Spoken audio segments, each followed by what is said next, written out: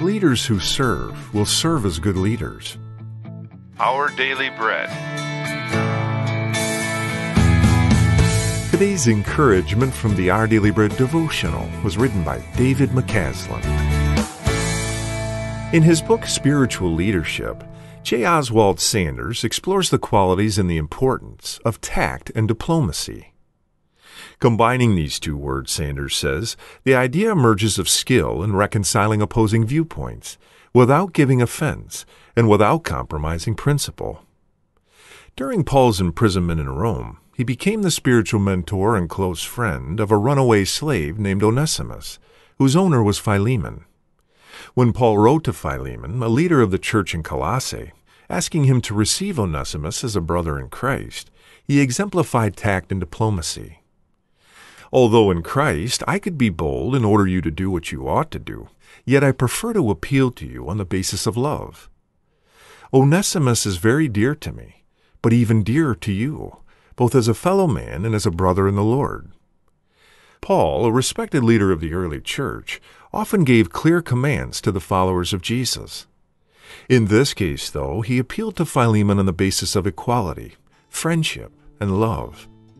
I did not want to do anything without your consent, so that any favor you do would not seem forced, but would be voluntary.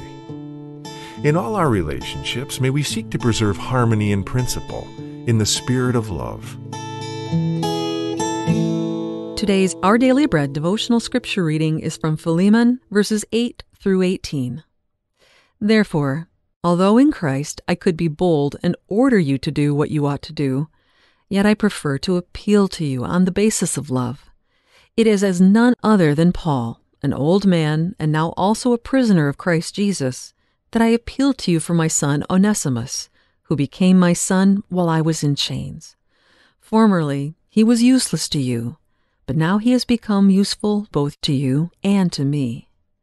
I am sending him, who is my very heart, back to you.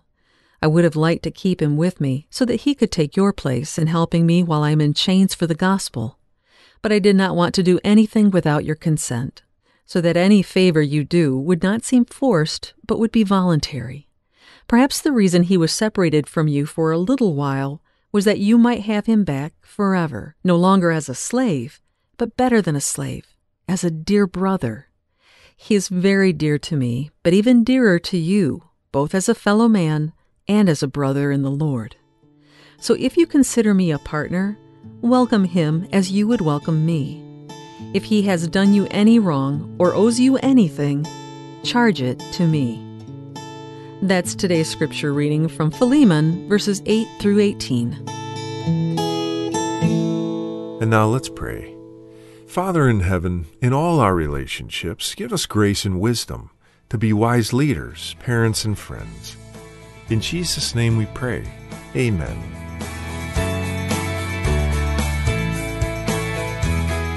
Today's encouragement was provided by Our Daily Bread Ministries.